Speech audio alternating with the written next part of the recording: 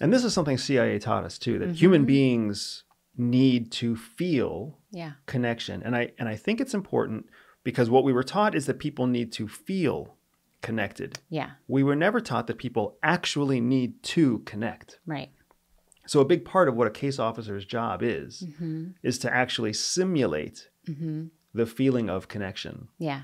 Because what people need is to feel like they have connected. They don't actually need to successfully, truly, authentically be connected. And if you can control someone else's experience, if they can feel like they are connecting to you, even though you yourself are protecting yourself, separating yourself, and not actually connecting to the other person, that feels very genuine. And that feels very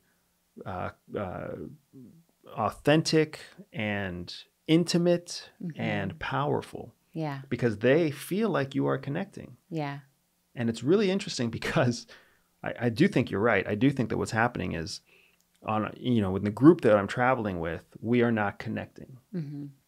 And part of it is we're not connecting because we don't have the time and the space. Like last year, when you're 75 days on the road, you have to connect. Yeah. Like time breaks you down and eventually somebody gets sick, gets hurt, right? Has something, something happens at home and they need support. Like something happens. Yeah. We can all be strong for 14 or 15 days and basically pretend that we don't need anybody. We can all do that. But come like 25 days, 50 days, it's much harder to pretend to be an island of your, in and of yourself. But my point is that we're not trying to connect. Where at CIA, every operation, every time you were with a target, every time you were with a partner, every time you were with a liaison service, every time you were in any kind of operational role, you always turned it on. Yeah.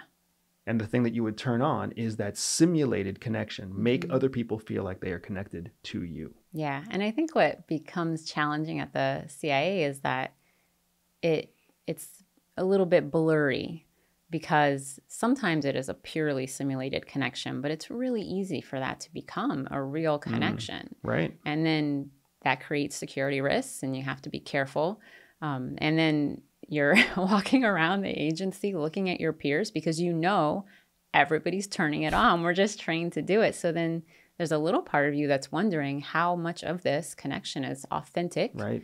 Right. And how much with my peers, how much of it is authentic and how much is because they know that I'm on my way up and they want me to swoop them up with me, So yeah, I think it's an interesting scenario there because we know that everybody's trained to do this thing. If you like this short clip, make sure you click here to see the next clip or here to see the full podcast episode.